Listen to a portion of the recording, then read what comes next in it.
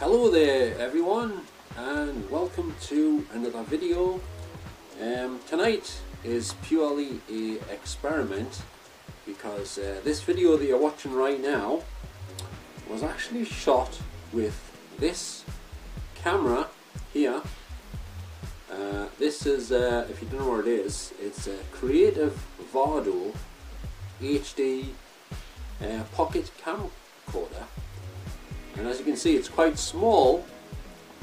I've had this for quite some time, and obviously I've got two of these because, yeah, like I said, the video you're watching right now is being recorded with this exact camera. Well, not this exact one because that's the one recording, but it's a duplicate.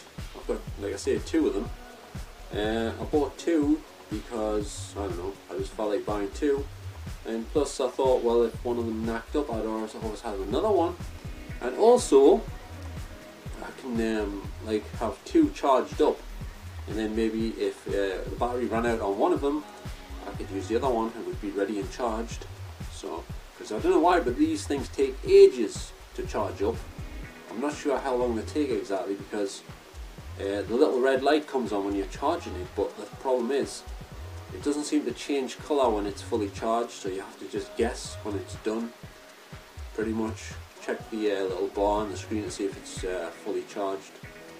So that's not a very good idea. But anyway, that's the camera that I'm using. This shoots in 720 pixels HD resolution, not 1080p unfortunately, but it's still very good. But I haven't watched the footage from these cameras for a while, so like I say, this video is a pure test to test out what it's like. And also, if you don't mind, if you watch this video, could you let us know what you actually thought of the quality of the image and sound on this, because the sound isn't as good as my other camera, the one that's on my phone. Obviously that's always been the downfall of these pocket camcorders. They never had very great sound, at least this one didn't. And quite a few of the other ones I had with the little flip out, fold out screens, they often had excellent picture quality, but terrible sound quality. I don't know why they couldn't get the sound right. Get the picture right, but not the sound. So if you could let us know if you thought this video with this camera, shot with this camera, was any good. Is it usable? I mean, do you think it's good enough to use on here compared with my other camera? Just let us know if you can in the comments down below. I'd be very grateful if you could do that. So thanks very much in advance if you can do that. But anyway, I'll just put this to one side for the minute. Right, I've got some Blu-rays that I've picked up recently. These were all at bargain prices actually, so I was quite pleased with a lot of them. So let's get on with it. And the first one is this one, which is Isn't It Romantic? Actually, this one was a bit dearer, but I quite fancy this one because it's a romantic comedy, and if you watch my channel regularly, you probably know I quite like romantic comedies. So it stars Rebel Wilson, as you can see, and I did watch this one. I did actually fall asleep during it, but that's not because the film was particularly bad. Although having said that, I didn't enjoy it that much. It's shot in CinemaScope, by the way. I would have preferred it if it was in 1:8:5 or 1:1:7:8 to 1 ratio, so it fills your whole widescreen and what have you.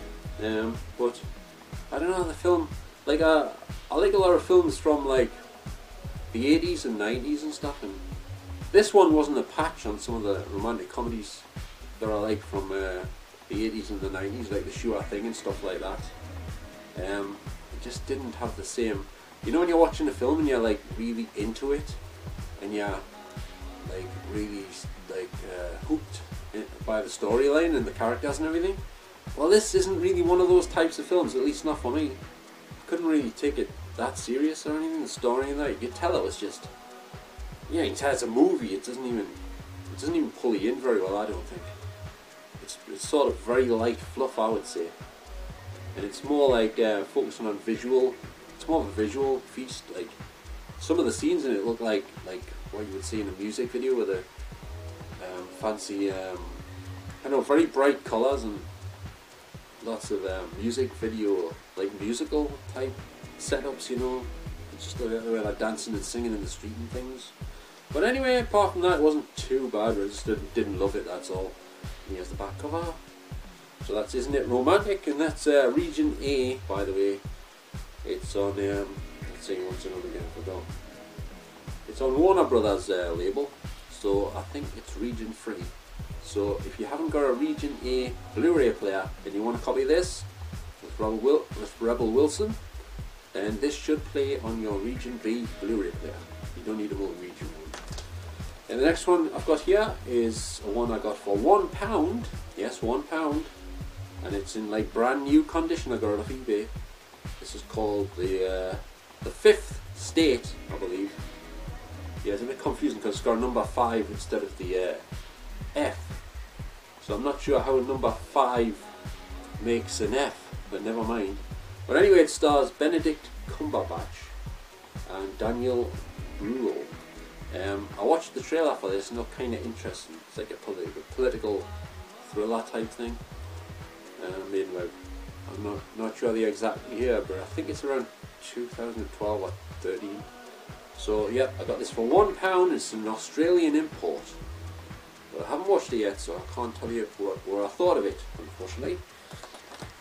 So that's that one. Next one here is a double bill, a Disney double bill at that. And this one is Pocahontas and Pocahontas 2, which is called Journey to a New World. Yes, that's right, I did say a new world. And those of you watching who are awakened might know what that might be in reference to. Actually, I'm not sure if it is in reference to that, but it might be. Because I haven't watched the film yet, so I don't know for sure. But anyway, this has got both films on one disc. And I did read a review, and it says it does not affect the picture quality with them being crammed both onto one disc. They said the transfers were already good. The first one looks the best. I haven't watched it, like I say, but I did read a review on Blu-ray.com, and they said the first one was way more colourful and better looking transfer than the second one. They said the second one looked a little bit washed out. But since I haven't watched them for myself yet, I can't really say if that's accurate or not. But here's the back cover of this one. So that's Pocahontas and Pocahontas Part 2. And the next one here is a film starring James Spader and Maggie Gyllenhaal, and it's this one. It's called Secretary. This one's good. It's I think, if anyone's watching, could you confirm if this is correct or not? Because I don't know for sure, but I think this might be based on the books, the 50 Shades of Grey books that the movies were made from, but this came out before them films.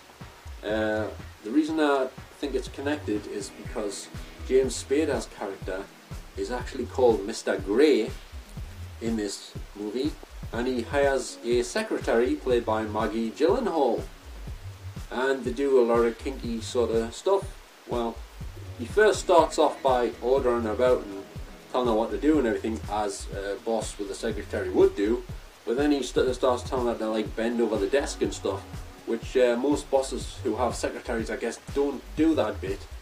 Well, at least not while they're still in working hours. I don't think so anyway. But anyway, he gets her to bend over the desk and he starts spanking her, and she doesn't seem to object to it. So he must have, picked up on something when he was talking to her and that, thinking she might be up for that type of thing somehow. Anyway, it's a good film. The transfer on this is actually very good in my opinion. I thought it was really good. It's got some film grain on it, which I don't mind because I like film prints. If I was shot on film, they look like you're actually showing a film print because I watched on the projector on the big screen. And yes, it looked like a 35mm film print.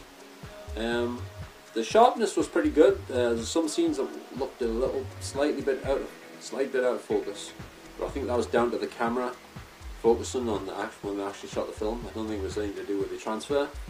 So it was probably originally meant to be like that somehow. Probably didn't have it focused quite correctly or something. I'm sure you could probably get better masters of this. There's other versions of this available. There's a premium version of this because this is a German import, and and the premium version is a lot dearer than this one. I think it might have some extra scenes in, possibly more of the sex scenes or something, or more nudity or something, I'm not sure. And I think there's another version as well, but I forget what that version is. It might be uncut or something, I forget what it's called. But them versions are a bit more expensive than this one. And here's the back cover of this one. It does have a few interviews as extras with the actors, James Spader and Maggie Gyllenhaal, and a trailer which is in German, which is no good whatsoever to me because I don't speak German. I sometimes speak double Dutch, but I don't speak German, unfortunately. So anyway, yep, and there's no commentary or anything like that. One thing I must point out on this version, I don't know why, but the dialogue, the sound on the dialogue was very low. The other stuff like the music and everything was quite loud, but I had to turn it up higher than usual to try and hear what they were saying on my surround system. So the sound was a big letdown. I don't know why it was like that. This is the second German Blu-ray release I've had where I've had that sort of problem. So I don't know if it's a common problem with German releases, but it was very, very low, but I could just make out what they were saying when I turned it up a bit higher. So that's Secretary on a German import Blu-ray. Right. The next one I've got here is also a German import. It's this one. It stars Caspar Van Dien and somebody called Riley Vanderbilt, who I've never heard of ever, and someone called Mylene Sarley, and he said Barley there. I'm not sure what this is about, but I guess it's I'm not sure, but maybe a sort of a lower budget version of like Marvel's Avengers type thing, you know. Apparently this is a trilogy. This is the first film in the series. I watched the trailer and I was impressed with the trailer, so I decided to pick this up. You can get a double bill with the first and second film in of this. I think it's only got the 2 films in, but this one's only got the one film. This one's the cheapest, so I thought I'd try this one. Yeah, the trailer looked very good in my opinion. I liked how the film looked and everything. Lots of action and stuff. And I think there was some attractive actresses in there as well, so that's always a good thing, I guess. So yeah, that's Avengers Grimm, and this has got a 3D version on here. The only trouble is with the 3D versions from Germany, I don't know if you know this already, but some of the ones that say they're 3D aren't technically proper 3D, and they weren't actually shot in 3D. All they've done is put them through a computer system and made the picture like go in a bit. Nothing stands out or anything, everything's all on the same plane. It's sort of 3D in the sense that it goes in a bit, so it looks like you're looking into your TV. So it's not really proper 3D because nothing's like 3-dimensional. It's just it's hard to explain, but if you ever watch one you'll see what I mean if you've got a 3D television or projector. So that's the Avengers Grimm.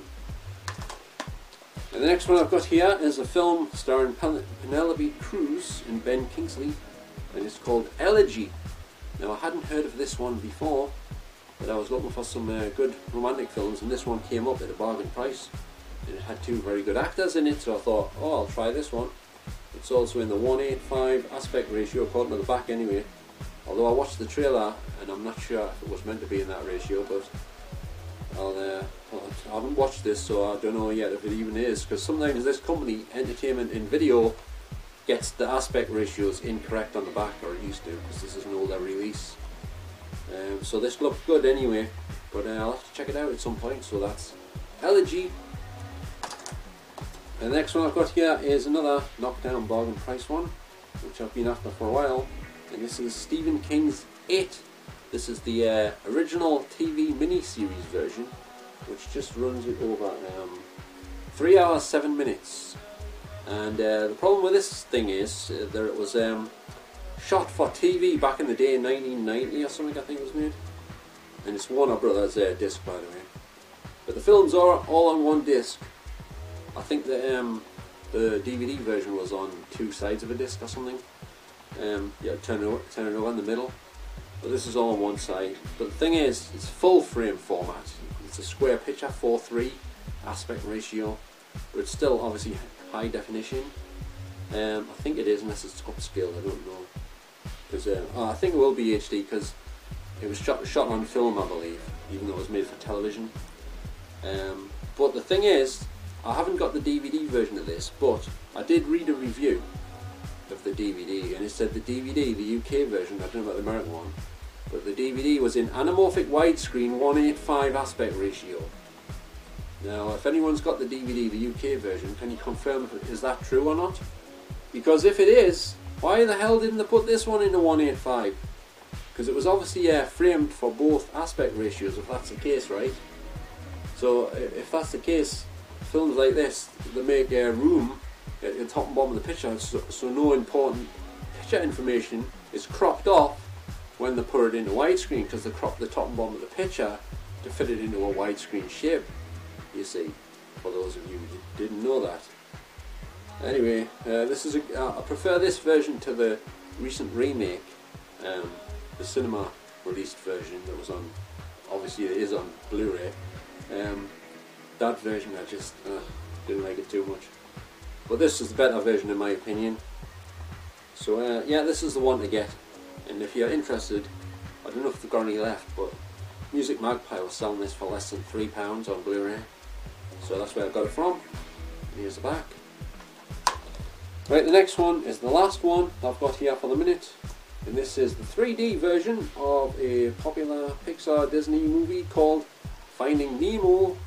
I've always wanted this film, but it was always at extortionate prices, especially the 3D version. Like, when this first came out, it was 18 quid for the 3D version. Now it's like just over £3, so I thought, oh, I may as well get that now. And it was the last copy left for this price, so I was lucky there. Yep, and it's got the 2D version with it. It's a very good film. I believe it's in the 1:8:5 aspect ratio, or 1:7:8. There's not much difference between the two. Just a tiny fraction of a millimetre on the border thickness on the top and bottom of the screen. But if you haven't seen this one, it's definitely worth checking out. I've also just got the sequel to it recently, but I didn't get the 3D version because it was dearer than the 2D version, and I don't know, I needed a bargain, so I thought I'd get the other one for the minute. You know, when you're running on a tight budget, you know, sometimes you have to make some sacrifices. I don't like using that word. I was going to say sacrifices, but you've got to cut corners, you know what I'm saying? So that's Finding Nemo, the Blu-ray 3D version. You know, I think it's weird, the fact that you can still buy newly released Blu-rays in 3D. Like, I think Wonder Woman 1984 just came out in 3D, and yet you can't buy the TVs anymore. That's weird. I mean, there might be an odd TV still made in 3D, I don't know for sure. Does anyone know out there if you can still buy any newly made 3D televisions? Because I haven't seen any. But anyway, that's just one of the things I was wondering about. It just seems strange to me. So anyway, thanks for watching this video. That's it for now. And if you've got anything you'd like to say, which I highly doubt, because nobody ever does, clearly. But, thanks for watching, and don't forget to subscribe if you'd like to see more videos from me. And don't forget to tell us what you think of the quality, the picture and the sound of this video, because I'm shooting it on an older pocket HD camcorder, as I've just showed you at the start of this video. Let us know what you thought of it and stuff. So thanks very much everyone, and I shall catch you all in the next video. So bye for now. Take care everyone. Ta-ra now.